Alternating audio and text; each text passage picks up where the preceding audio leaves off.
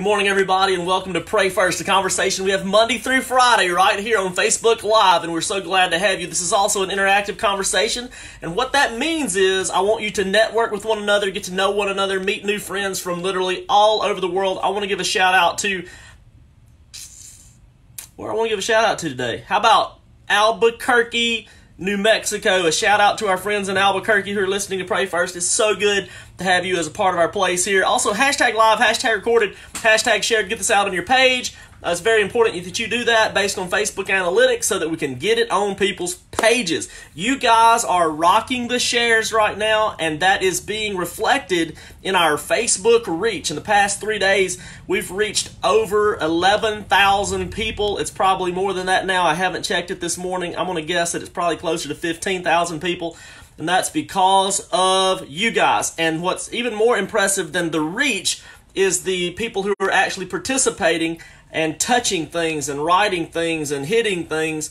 It's called interactions. We're way up on those. So good morning, everybody. We're going to start a brand new series today. Everybody hashtag brand new. This is a brand new series, and we're going to rock the world of Christianity today and ask, is what we're seeing in our churches, is what we're seeing in our faith, is what we're seeing, fast food boxed up, prettily organized, and, given to the masses on Sunday morning, is that Christianity? Maybe. But is it the teachings of Jesus? Now, you've noticed that since 2020 began, I am very much focusing in on the teachings of Jesus Christ. We want to ask the question. Someone's got to slow our roll down. And someone in this generation has got to ask the questions.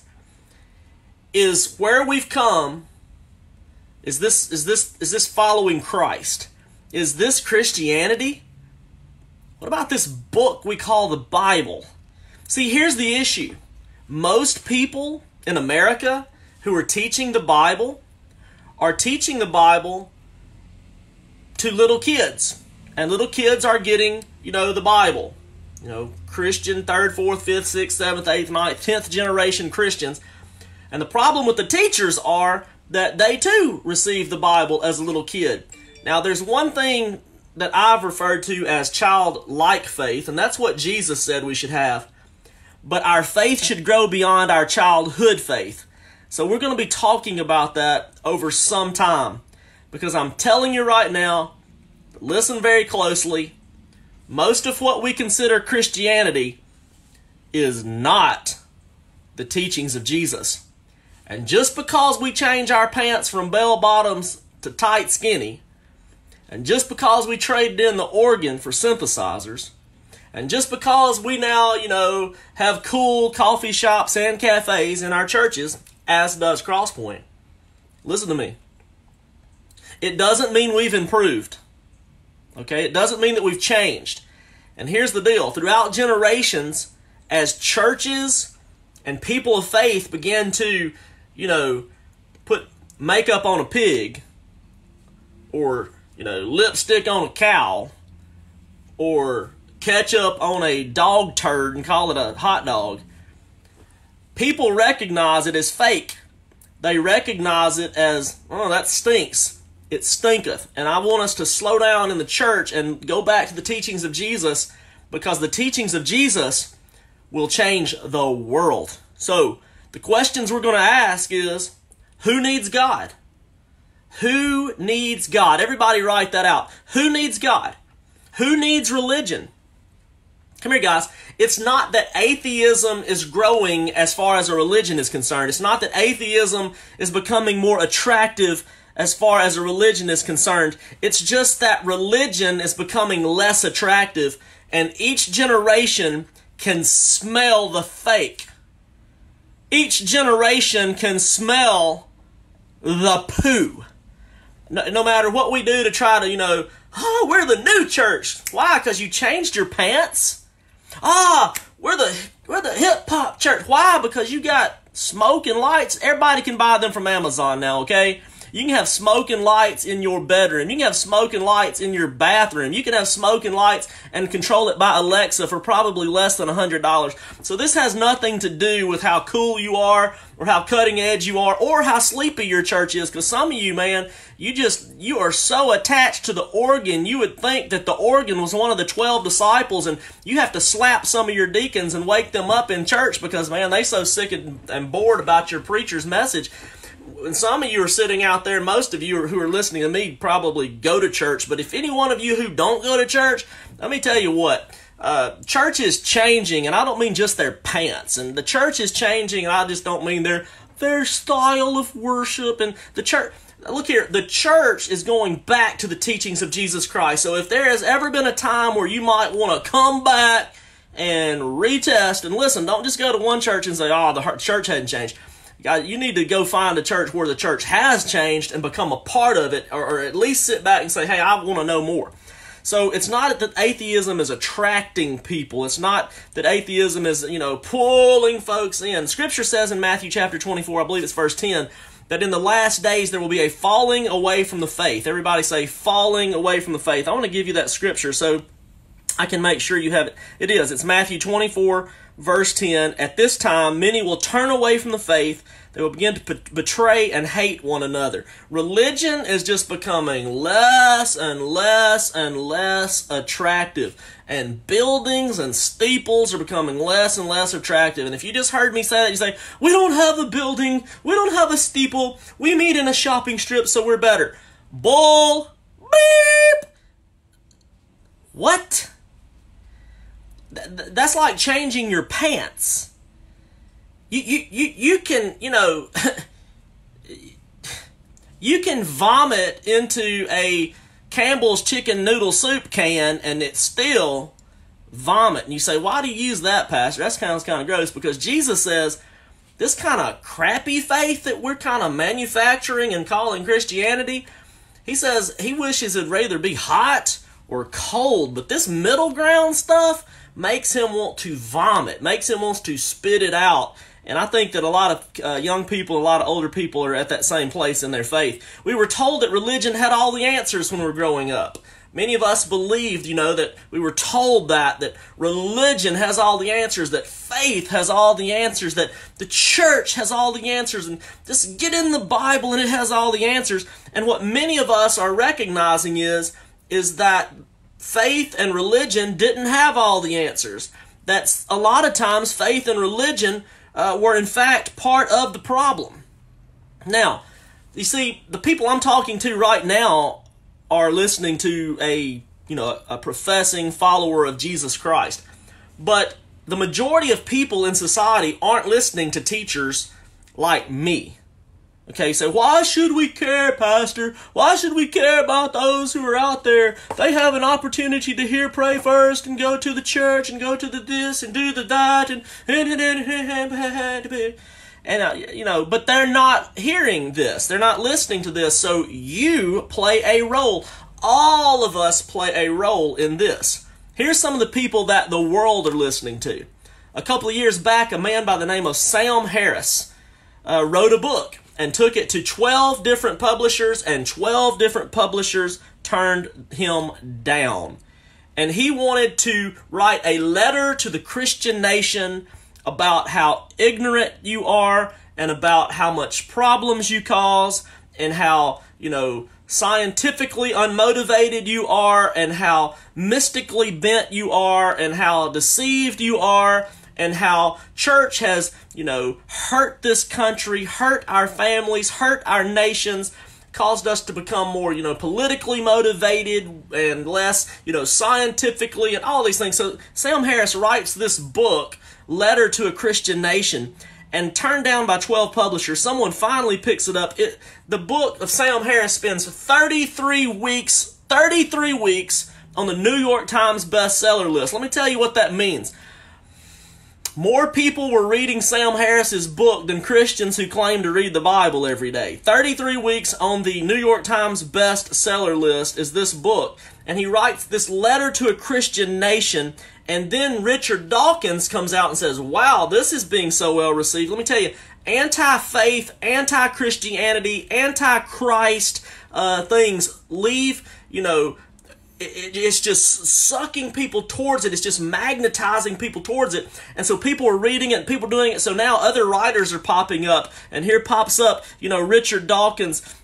And in his book, The God Delusion, he talks about how deranged we are and how deceived we are. And he even says that the reason he wrote this book is that by the time a person puts it down, they will be an atheist.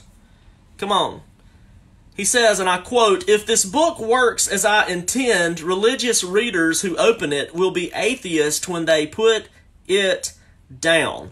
3 million copies of that book was sold in 35 languages. And let me explain to you why so many copies were sold and why there were so many languages. There was a great desire to get away from faith that makes me look stupid, to get away from faith that makes me look like a blind follower, to get away from come here. Most of us, and most of you, and it's not your fault, and it's not someone else's fault necessarily, most of us have a hand-me-down faith.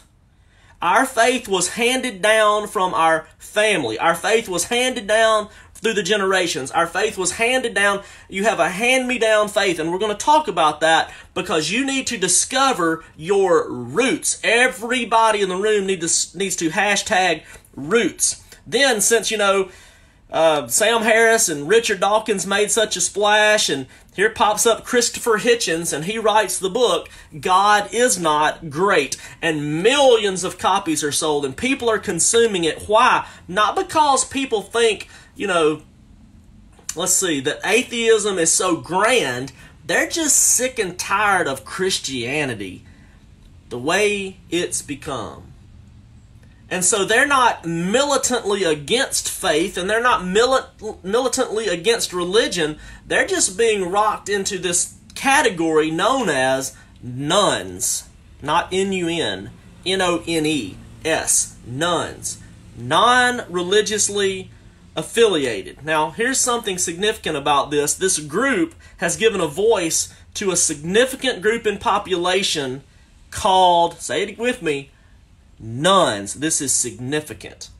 This is very significant. Let me give you some stats. The religiously non-affiliated are 23% now in the United States. Almost 25%, almost 1/4 of Americans say, I am religiously non-affiliated. Now that includes a whole lot of older people who fully embrace religion and primarily in the United States Christianity. But listen to this. 35% of those between the ages of 23 and 38 who are going to outlive most of those more mature people who claim, relationship with God, religious experience, I'm a Christian.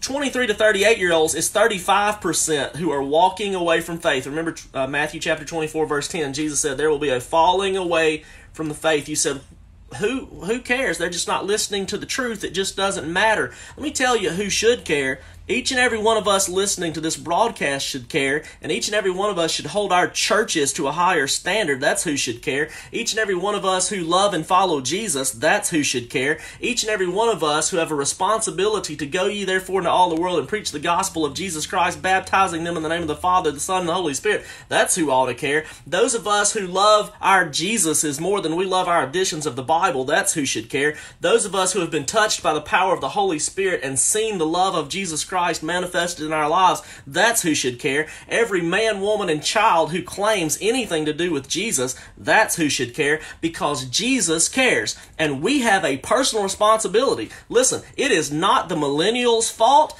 It is not the atheists' fault. It's not the agnostics' fault. It's not the fallen world's fault. It's not somebody else's fault. It's not late night TV's fault. And it's not fake news' fault that the world does not receive the love of Jesus Christ. It is my fault. It is my fault.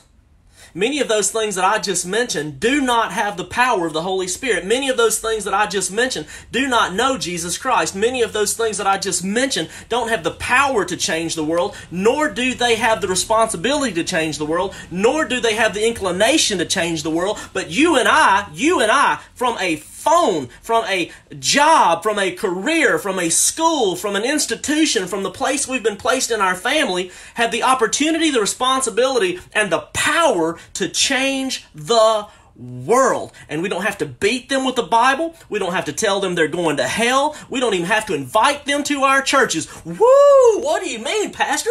We can do all these things without a brick building and mortar building?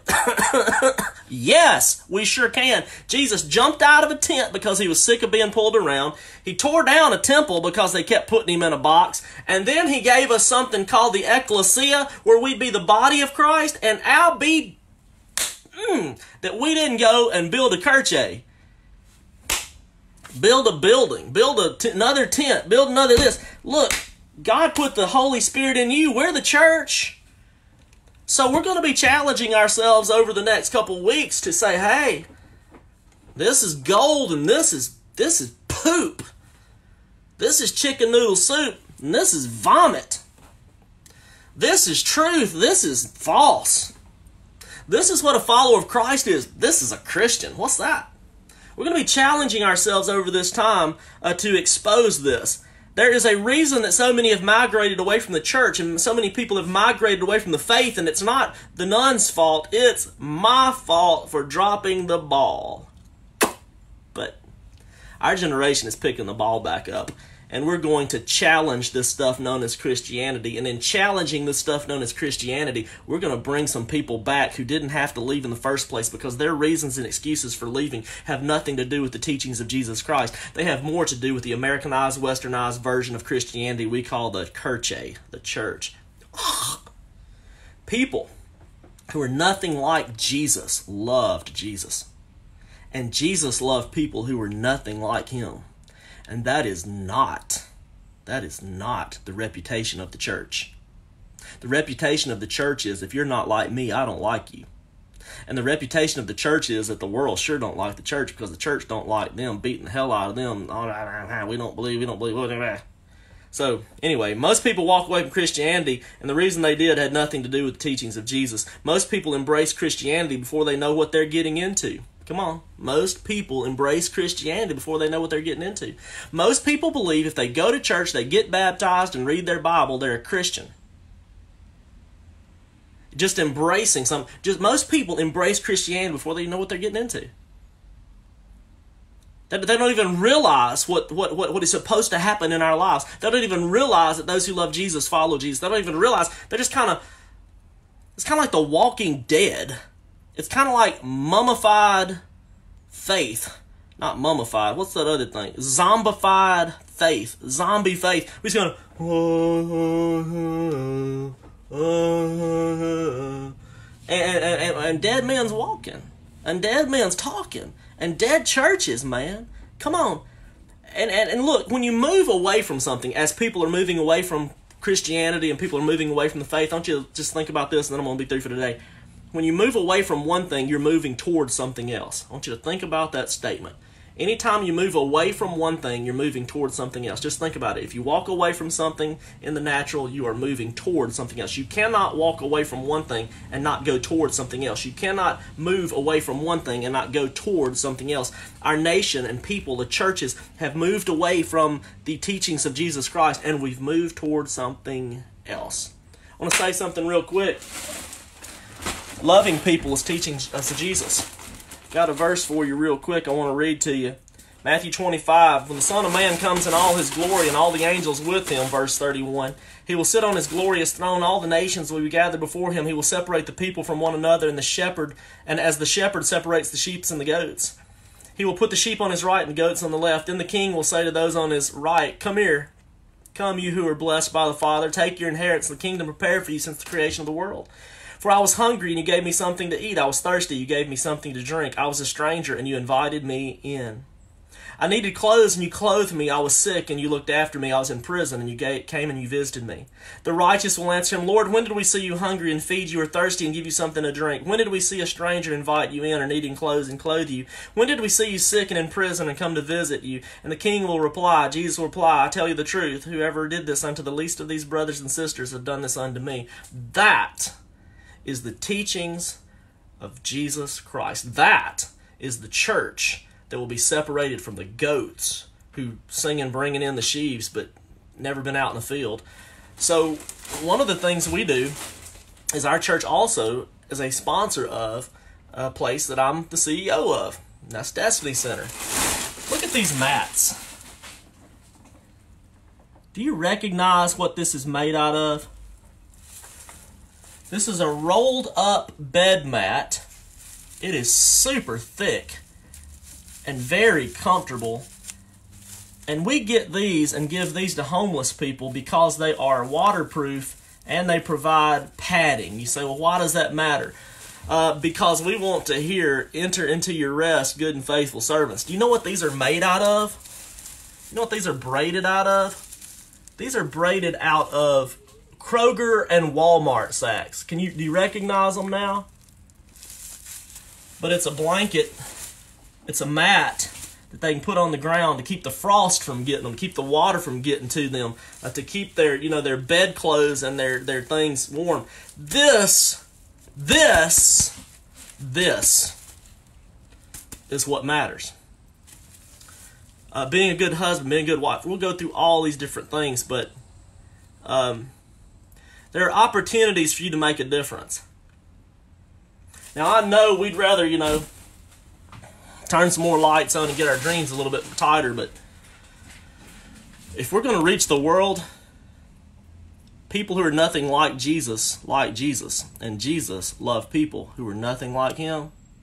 These mats are incredible. Let me show you something real quick.